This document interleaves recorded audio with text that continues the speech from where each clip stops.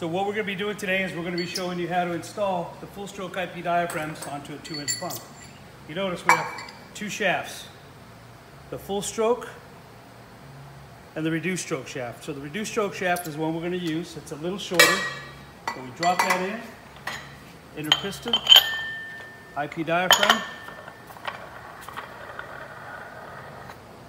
Once it's in there, drop her straight down, and drop a liquid chamber on there. Right, so we got the liquid chamber on.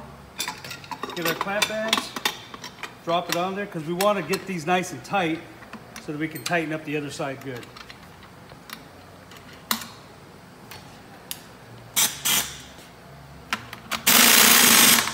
So side A is on.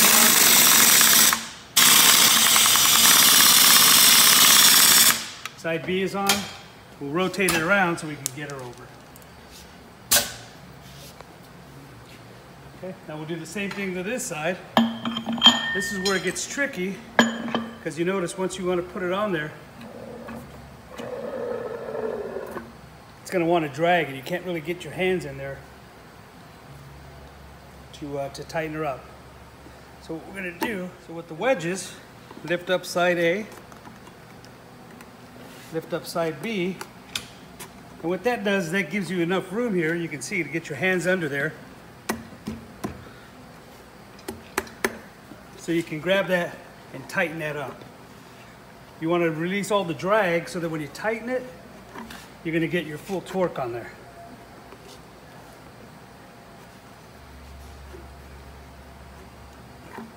So you want to get about a good 75 foot-pounds of torque on there. So it makes it a little tough. But once you get it as tight as you possibly can go, that's when you know you're there. Okay, we're good there. Option A was using the two wedges, right? Option B, which you use the diaphragm inverter. So I just stuck this on the exhaust. What that's going to do is evacuate the air from this side, which would cause that to actually just lift up. Now as you see, once it's lifted up, you come down around there, you can see now we can really grab it. So I got as tight as I could with the wedges, but without it, now I can really get the torque that we need on there. Once you're done, release the vacuum generator. It drops back down. You can put your other liquid chamber on there nice and easy now. So if we had to put side B on, we take that, drop it in, and you're good to go. If you're using two wedges, you use 4 wedges. So you get enough to get your hands under there. As you notice, by doing it that way, without the use of a vacuum generator, you get a big gap in there so you can get your hands in there really good and get that thing twisted.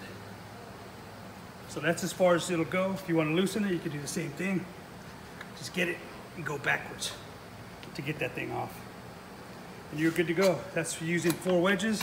You remove those. After it's all tightened up, you can get your assembly in. It's as easy as that.